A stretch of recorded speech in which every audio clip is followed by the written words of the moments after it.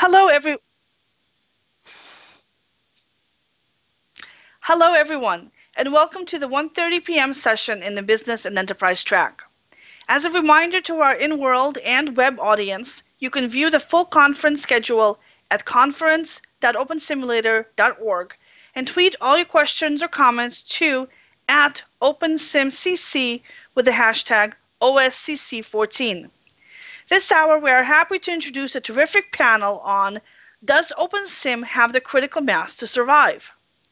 Our speakers for this session are Kim Anubis, Walter Balazic, David Kramer, Thursday Ember, and Stephen Gassier.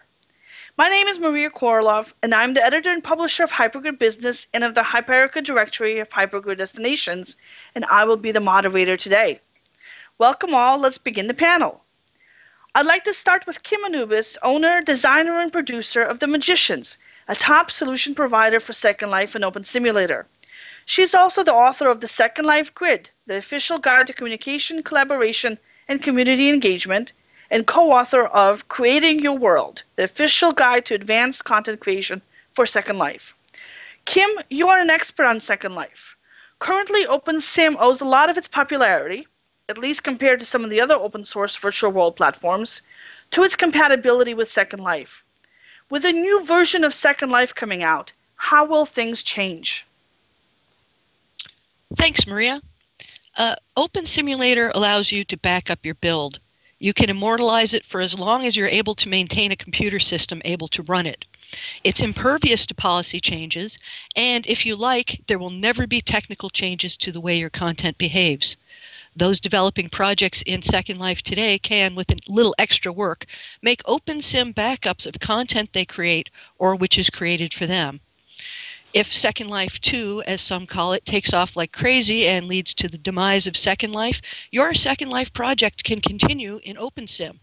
I've already seen increasing interest and participation in OpenSimulator among people who want that sort of continuity and assured platform stability. The lab hasn't given us a great amount of information about their new offering, and I would doubt we will learn much until the middle of next year. However, they have stated repeatedly that backwards compatibility with user-created Second Life content is not at the top of their list of priorities. They intend to port friend lists, avatar names, Linden dollars. Social connections will remain.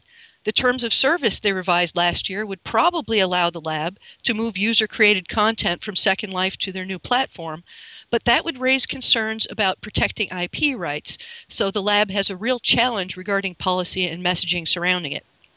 Technically, they could potentially move snapshots and other textures, mesh, sounds, note cards, and in theory they could develop a built-in export tool for converting prim models into mesh optimized for the new platform.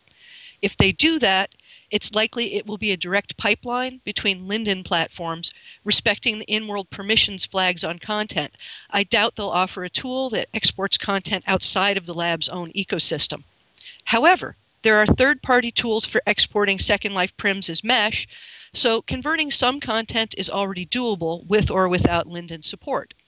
I would be more surprised to see the lab provide an automated way to convert LSL scripts to whatever language the new program supports. Script-heavy projects would likely transition much more smoothly to OpenSimulator.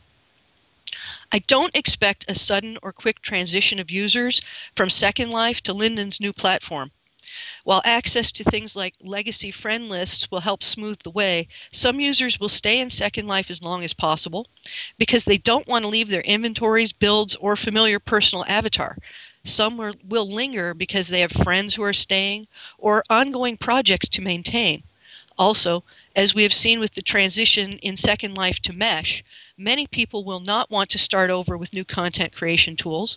Many of them may well show up in or are already in OpenSimulator, where their existing content creation skills are useful and in demand.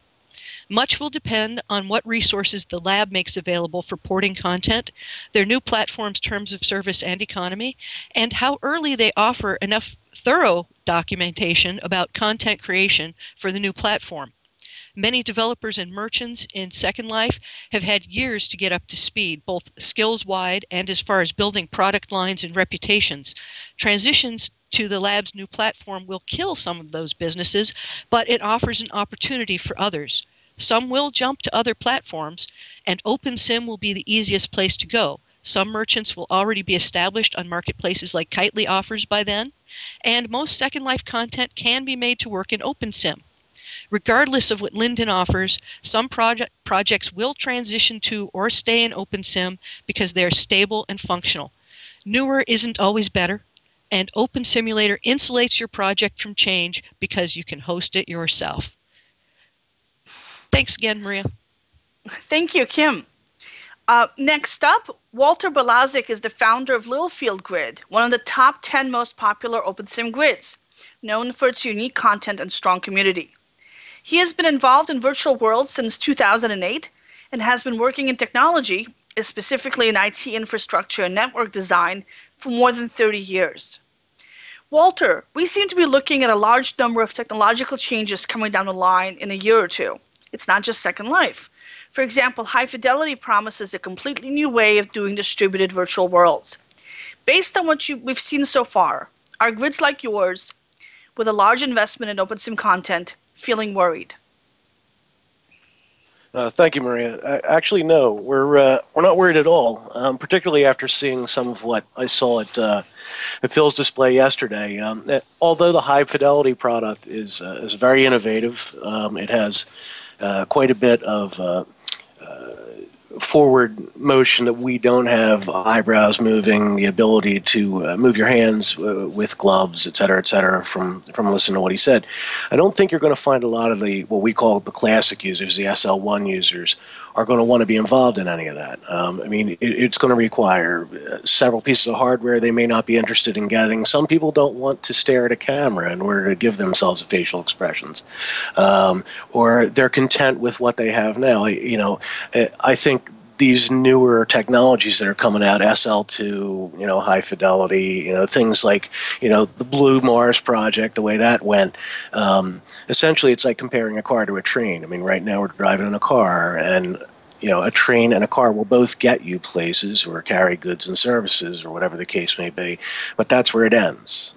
They're different, and somebody who is a car person might not necessarily want to own a train, let's say. Okay, so what I think is going to happen is you're going to have a large cross section of the community, and we see this on our grid now, that are content creators and people that have been within the Second Life infrastructure for years that are happy with what they have, right? And people have a tendency to have a comfort zone, much like you would have a homecoming where people have come to our grid, seen regions on our grid that were replicas of regions that we had hosted in SL, and they go, I'm home. And I think a lot of people are going to drift away from SL when SL goes to the SL2 platform, and rather than reinvent themselves, reinvent their content, reinvent their lifestyle, they're going to want to find something that's what they're used to. I mean, that platform has been in place for many years, relatively unchanged. I mean, you have MASH, et cetera, a couple little shiny things, shimmering water, but the fact of the matter is it's remained more or less unchanged. Okay, and people have been very satisfied with that. That's not to say that there's not a large group of people that aren't going to go the other way, but I think you're going to find that generally, and in a lot of the cases with content creators, they're going to want to move to a platform where they can pick up their existing content with very little adjustment to their life, and move it to a platform that's exactly what they're used to, and sell their products. And given Kitely Market and some of the marketplaces that we're starting to see online, and the ability for some of these things to come into OpenSimulator, and the quality of OpenSimulator, which is getting better and better every day, I think that you're going to see a lot of those content creators that may not be interested in trying to create things that would be compatible with Oculus Rift, or people that create animations don't want to be, they want to continue to create animations. The animations will be valueless if your animations are based on hand movement, face movement, et cetera, et cetera. So I think you're going to see a lot of those people come over to OpenSimulator, and frankly, I think that's the bulk of the SL1 community. I mean, I've seen in conversations I've had with people, there's there's a lot of people I know that are not looking forward to SL2. If they're not looking forward to SL2, they're not looking forward to it for a reason. They don't want to change what they have. So just because Phil Rosedale is coming out with, high fidelity, it's still something different and new to them. All right, it's not different and new. They're not going to say, oh, you know what, I'm going to give up my whole life and move there for that. There's going to be some people that are technologically driven, and that's what they're going to want to do. But I think all in all, the way people behave now in SL1, they're going to want to continue to behave that way. And I think there's going to be a big place for that in OpenSimulator, particularly because it's something everybody's used to. Building has a low learning curve, and it's very inexpensive for them to do it. And that's it. Thank you, Walter. David he is the next panelist here on the couch after him. David Kramer has been developing virtual worlds for education since 2009. Currently, he's the president of the Ventu Learning Network and is using OpenSim as a soundstage and rapid prototyping tool for instructor-led online classes teaching data center design. In addition to Second Life version 2 and high fidelity, we're also seeing the emergence of Oculus-specific virtual platforms. Plus, there's the big elephant in the room, Facebook. Will Facebook be building its own virtual world as well? David, can you give us your view on where you think OpenSim fits into this broader metaverse? Does OpenSim have any particular advantages as it's going into this more competitive climate? Thank you, Maria. Well, the short answer is yes. OpenSim does have unique advantages and will fit into the metaverse. But let's talk about how I came to that. We've got some hurdles to cross. OpenSim will exist, but maybe not in its current form.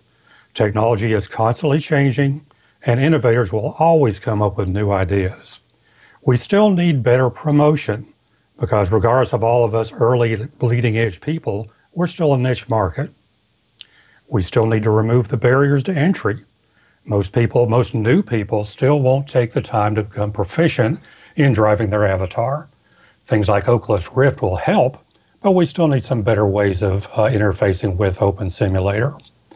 And from my standpoint, one of the biggest problems is mainstream business still doesn't see the benefit. Now, I've tried promoting this for the last 3 years, and I typically get the deer in the headlight look when I try to explain it. So we still need to work on that.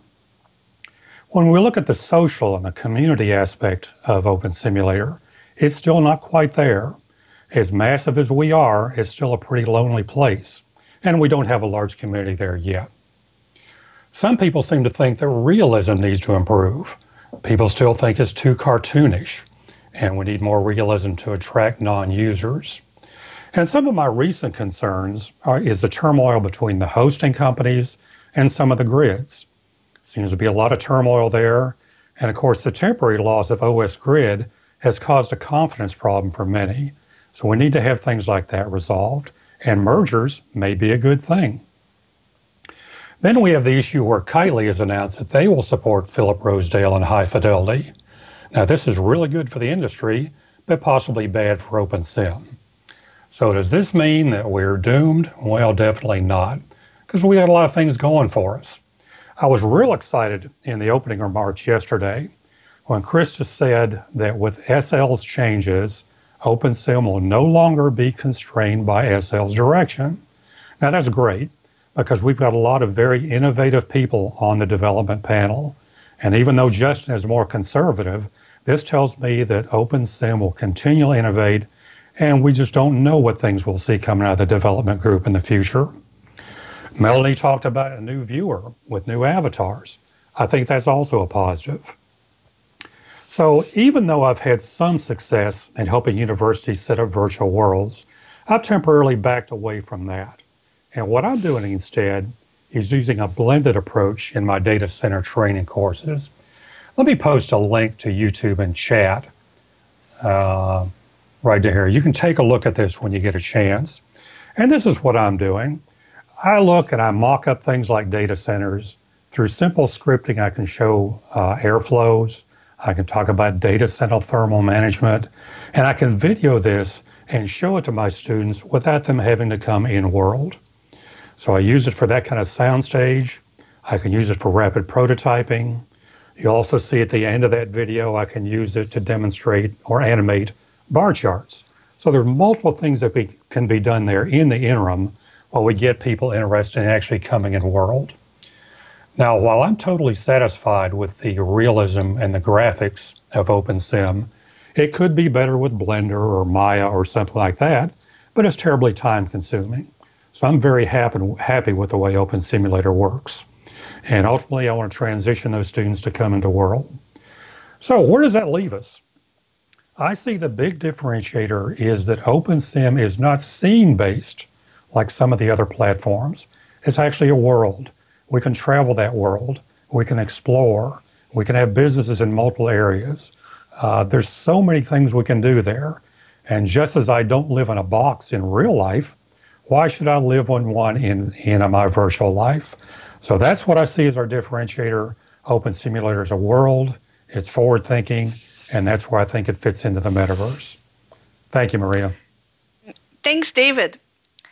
Next up, Thirza Ember is the founder of Hypergrid Safari, a travel club for explorers of the hypergrid. She has also been blogging about art and destinations in Second Life and OpenSim since 2008. Thirza, in your travels, you must get to see a lot of the creative design and community building going on in OpenSim. Are people continuing to invest time, money, and effort in this platform? Should they be? Thanks, Maria. Yes, they definitely should be doing more. And over the last few years, we've certainly seen a huge difference in the way that OpenSim is used by builders, by artists, by performers. The Hypergrid Safari that we began about 6 months ago has visited about 40 different grids so far. And what we do each week is we try and see 3 different places. And those places, obviously, we try and go and visit something of particular interest. We try maybe to have a theme.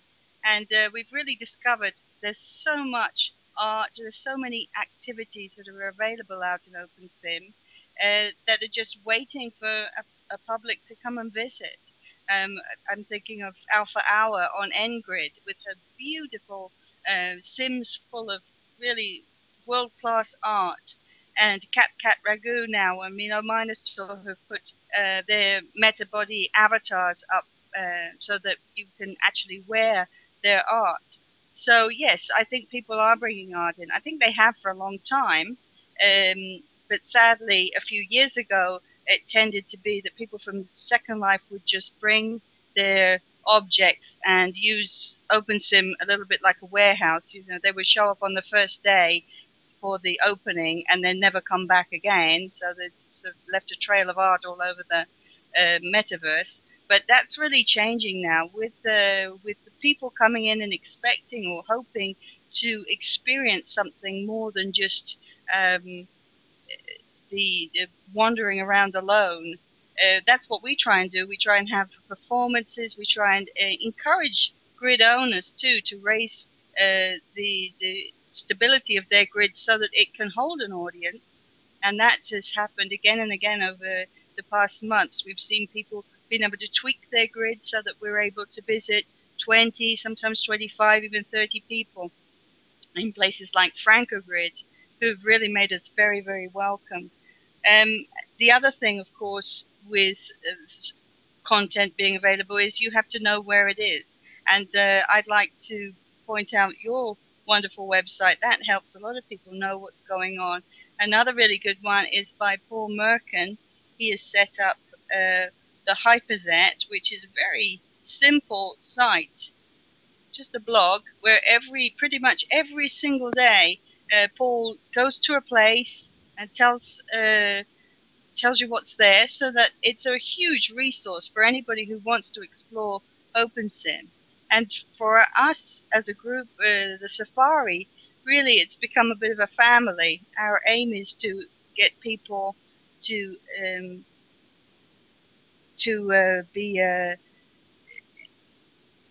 be able to dress their avatar, to be able to organize themselves in a in a way that is similar to Second Life, because so many of us are from Second Life. And so it's really important that people can, as Kim has pointed out, have those familiar faces, have that ease of movement. And even Walter said the same thing. You know, people do want to feel at home. And so the way to do that is really on a one-to-one basis, and forming the friendship that we found within the Safari has been really wonderful. There's plenty of art out there, and there's plenty more to come. We have the next 3-4 months already booked up with events on the Safari, so come and join us on a Wednesday. We'd love to have you. Thank you, Marina. Thank you, Thursday. And if you can please post a link to the Safari community in local chat, that'd be great as well. Our last panelist is Stephen Gazier, founder of Virtual Islands for Better Education and a biology instructor at Ball State University. As Stephen Zootfly, he has taught several college courses in Second Life and is currently promoting collaborative work for STEM education via Virtual Islands for Better Education. And Stephen, I'm really sorry if I got either of those last two names wrong. Stephen, you're not only someone who runs several grids in OpenSim, but you're also one of the people who organized this conference, so you're very much aware of what's going on in a community, but also in education specifically. What do you think of OpenSim's long-term prospects in education? Thank you, Maria. Thank you for giving me the opportunity to be on the panel. I'm going to show a couple slides on the presentation board to give a little bit of a background on how a lot of educational technology gets adopted in the educational space.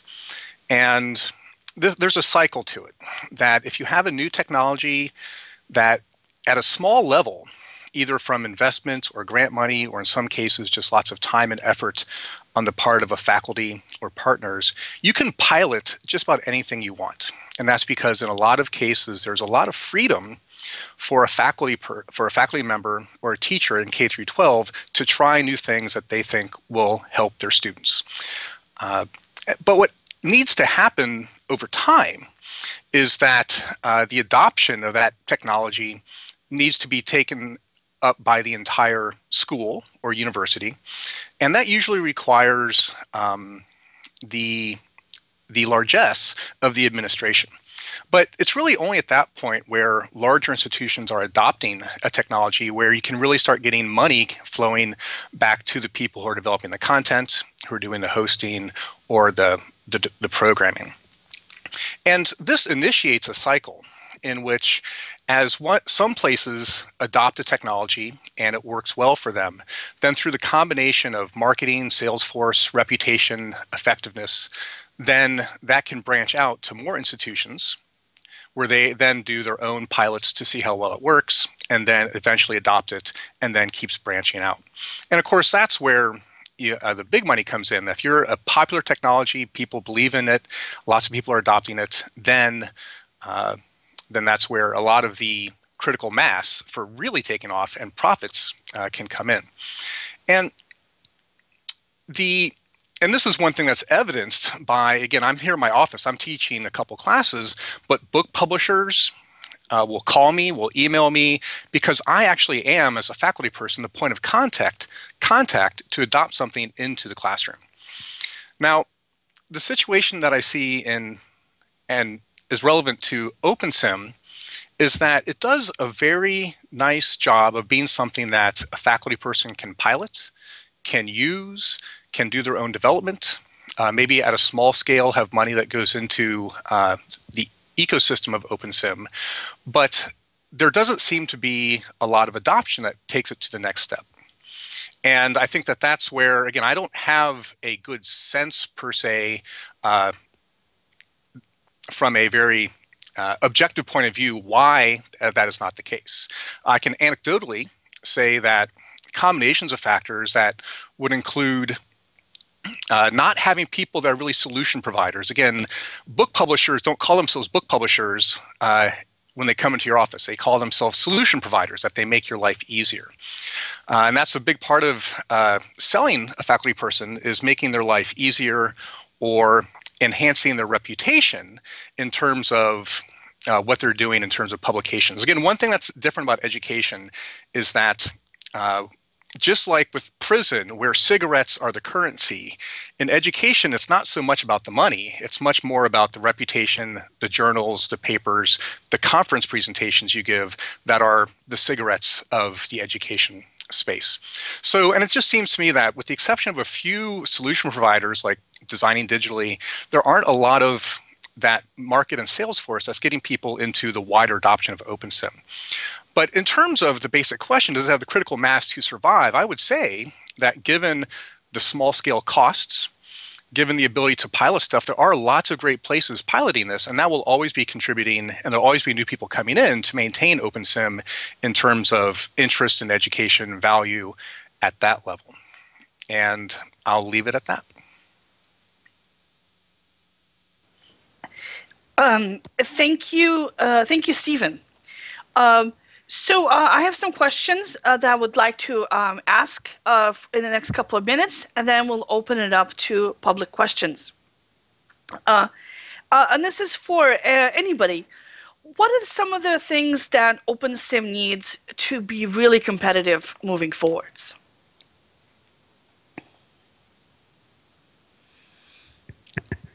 I could speak to that, Maria. Mm-hmm. I think that, it used to be that anytime somebody conducted a large successful project in Second Life, they would mention it in the press. The name Second Life was splashed everywhere. It would be a boost for everyone on the platform. These days, developers don't prominently name what platform they've done their work on. So if they've done a Second Life project, they don't mention that. We need to work together on this and mention what platform we're using when we're promoting our projects. Remember, a rising tide will lift all boats. There was a session yesterday where Julie talked specifically about how to get customers to talk about that. Yes, Stephen?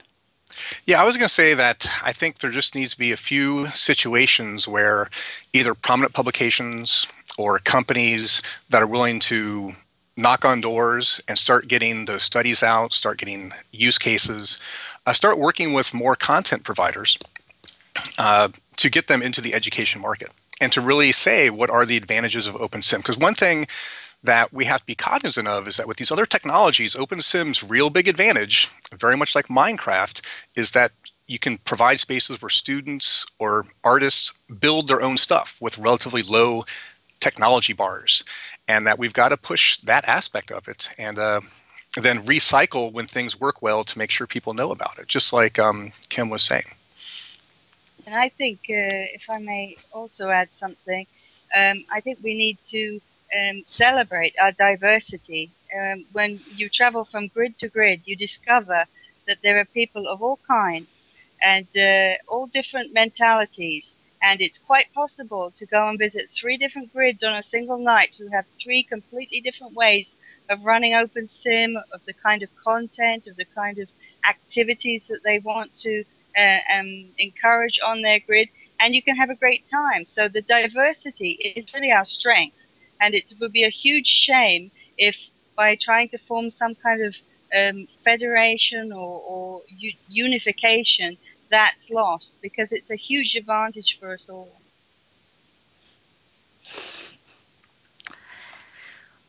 Say something better than OpenSim comes along. Some new technology provider comes up with something that offers everything else that OpenSim does, but does it better. What would you personally do? Can any of you guys take that? I'll go ahead and answer that too. Okay. Yeah, I could do that too. Go ahead. You can go first. Okay, thanks, Walter. Yeah, I'm a bleeding edge kind of guy, so I'm going to try everything that's out there. But just because somebody says it's better than OpenSim, I don't know. I've got a lot of time invested in OpenSim and Second Life and all that. I've explored Open Wonderland and all the other ones, Unity and all the other ones out there. But it's I'm not going to jump just because it's a new shiny thing and the grass is greener. So it's going to take a lot to pull me from OpenSimulator. Go ahead, Walter. All right. Well, what I was going to say is, first thing you want to do is define what does better mean. What makes it better. Is it because it performs better? I mean, I think you're gonna see, just like, we have mesh now, which is an improvement on sculpts, essentially. I think you're going to see that same kind of thing happen in OpenSimulator, and it'll progress, the way it progresses. Anything further than that, you're talking about an entirely different technology. I mean, there are a lot of things that do what we do here considerably better than the way we do it, but so entirely different than how we do it and the environment that thousands of people are using, that it just isn't, a feasible thing for us to say, okay, everybody, throw everything out in the trash that you have, and we're going to start over here. It wouldn't be worthwhile that I can think of. I have a question from the audience, from Mal Burns. Maybe OpenSim doesn't have the critical mass to survive, but can OpenSim generate their critical mass to survive? This is a different question. Can one of you take that? Yeah, I would like to take that for a second. That at least in the education space, there are a lot of institutions that have built up programs, educational activities that are in Second Life. And so whatever sort of transition actually does or does not occur, people can also fear that transition and will be looking to OpenSim. I know of lots of people in my network who are starting their university OpenSim grids to see what they may be able to do with it. Because universities have almost limitless self-infrastructure. So that's not a barrier in terms of the cost. It's in terms of the training and maintenance. So I think that, when Second Life transitions over and universities say, we want to host our own grids, control the content, be able to make archives, which is really important, like Kim was saying, then that's a real opportunity for people to move in and launch and create critical mass for OpenSim, at least in education. And I think education reaches out into lots of places, so that coordination with artists or performers or mathematicians, 3D visualization, that's real big opportunity for everyone. Walter, what's your take on this?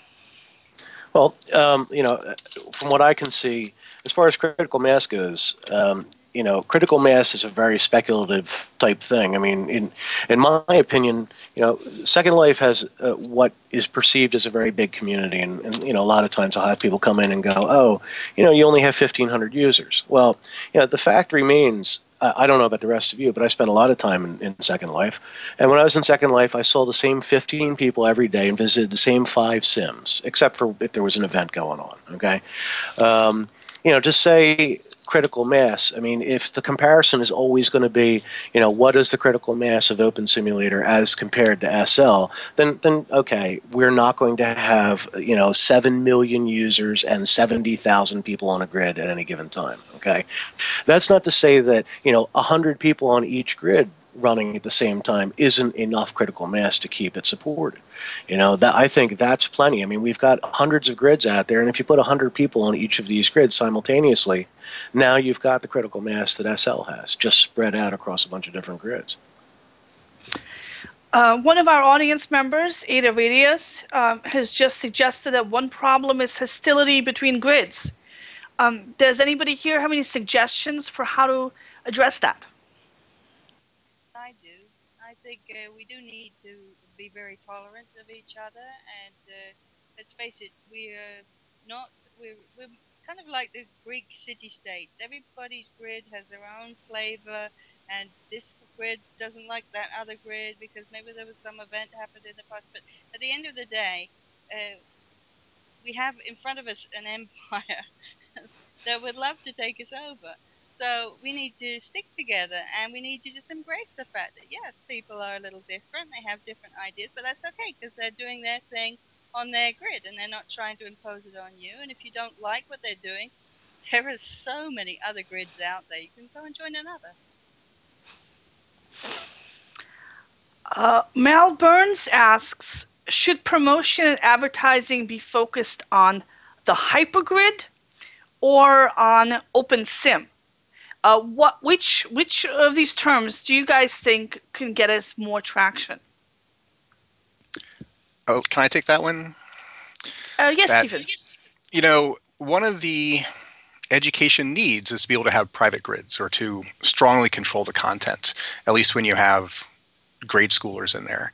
And I think that I think emphasizing OpenSim in terms of what you can do and what you can build, maybe a better advertising point than the community in terms of hypergridding between those, partly because, but I would say it depends on the situation and the space. I think there may be cases where as a university, I would want to have a grid where anybody could come in and then potentially find the university interesting enough to then want to send their kids or come there and spend tuition. So in certain cases, community's key, but in other cases, it's not. And I think maybe both, and depending on the situation.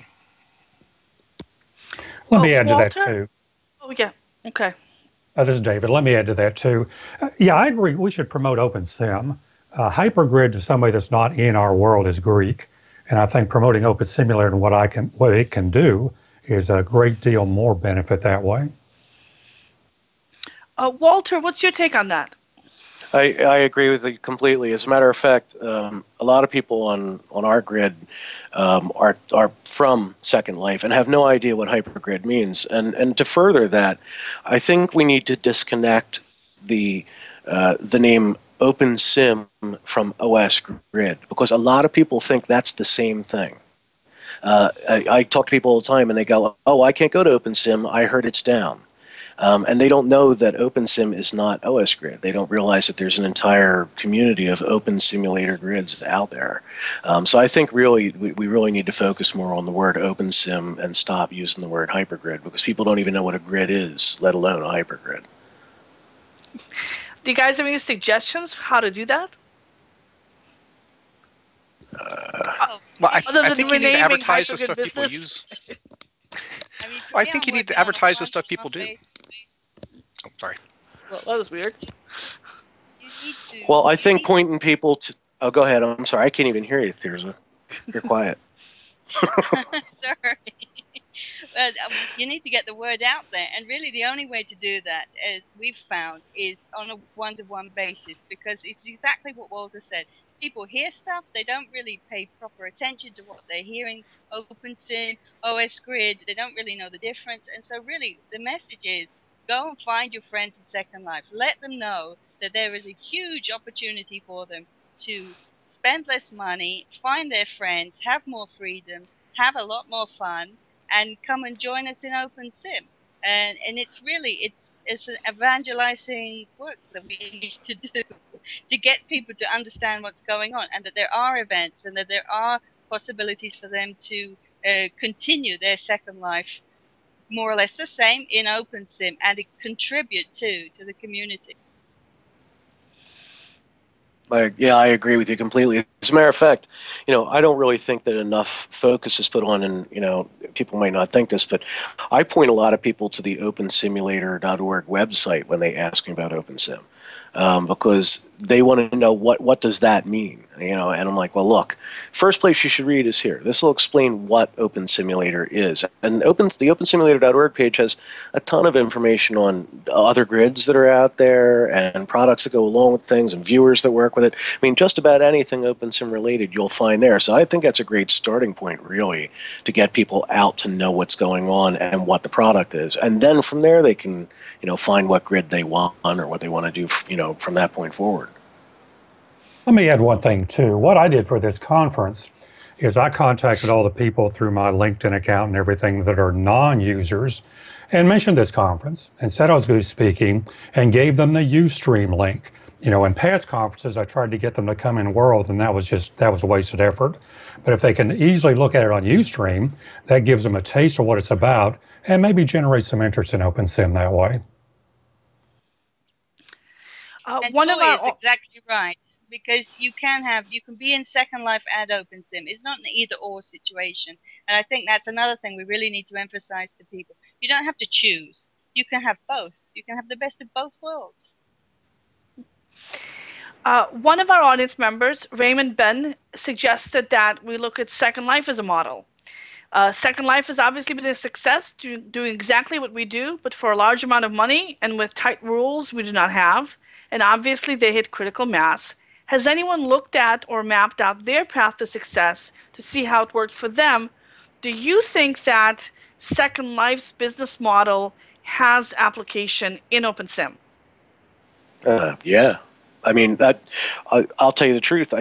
We modeled our grid, and we say this all the time. We tried to model our grid after what Phil Rosedale's initial view and plan was for Second Life. I mean, low money, high community, high content, high building artwork. I mean, and I think I'll tell you, there's another really bad situation now that you mentioned SL again, that goes on within the OpenSim community, and that's SL bashing. And really, I think we should stop it. I mean, let's be honest. People like OpenSimulator because it looks like SL. They're looking for SL just to be what they had in SL1 at a better expense, or with their own control, or with their own variables. And I often run into different grids and go to different places and run into people, and they go, "Oh, SL sucks. I hate SL." It's bad. It's in bad form. There's nothing wrong with SL at all. OpenSim is just, SL in the early days without all the high-end commerce and without the corporate structure behind it. That's all it is. So to badmouth SL, you're just badmouthing the OpenSimulator, in my opinion. We're getting close to the end of our presentation. We have time for maybe one more question. But meanwhile, I would like people to go around and say if they have any final remarks. Kim, is there anything you'd like to say before we close things out? Yeah. I would say make backups often. Be platform neutral. Expect change and embrace it, because change brings opportunity. Walter?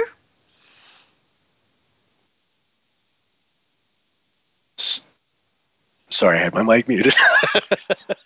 All I can say is, just like this conference, I've shown a couple of people this conference, and I think if we continue to get the word out, frankly, as much as everybody's, afraid of, and that's what this particular panel is about, people are afraid of the amount of people, and are we going to be able to continue OpenSimulator with the amount of people we're going to have. When SL2 comes around and SL1 goes by the wayside, I think we're going to have no problem keeping people here. And education and nonprofits, this is the perfect platform for them. So I don't think we're going to have any problems keeping this alive. David? Absolutely. Keep supporting OpenSimulator. Use it. Promote it in your blogs, your websites, whatever. And tell Justin to listen to Krista. And Thurza. Help your friends, bring them along. Take some time, be patient, and show them what's here, and you'll be surprised how much of your family wants to join you here in OpenSim. And Stephen. I would just say that the thing that's always amazed me about Second Life and OpenSim is how it creates this flowering of expression and artistry and productivity in some people because of the tools that are easily available and possible. And OpenSim allows you to do that on your own hosted and private grids as well. But I think that every time we hear bad news or negative material about Second Life or virtual worlds, that we always try and turn the conversation back around to the amazing things people do, the amazing opportunities, and especially in education that students really love it. And there are opportunities, especially for those students, if you tailor your worlds correctly to deal with like learning disabilities or even just shyness in ways that you can't do in the real world. Well, thank you, everybody. As the moderator's prerogative, I'd like to add one final comment before we close out today. And I spoke about this at the previous session, the hypergrid growth trends. I would like to point out that OpenSim has the biggest and the most diverse community of users from all different kinds of users, all different kinds of grids, developers, from corporate to individual volunteers, to the military, to government, to academics. We have a wide variety of vendors supporting OpenSim, both hosting and development and consulting services. We're open source, and we have the hypergrid. And no other platform that exists out there today has even a fraction of all these features. That if somebody's going to be the platform for the metaverse, OpenSim right now has the best shot at being that platform. So thank you, panelists, for this terrific presentation. As a reminder to our audience, you can see what's coming up on the conference schedule at conference.opensimulator.org. In this room, the next session will be Studying Economics in a Virtual World, From the Lab to the Class with Kevin McCabe at 2:30 p.m. Thank you again to our speakers and the audience. We'll be back shortly with the next session.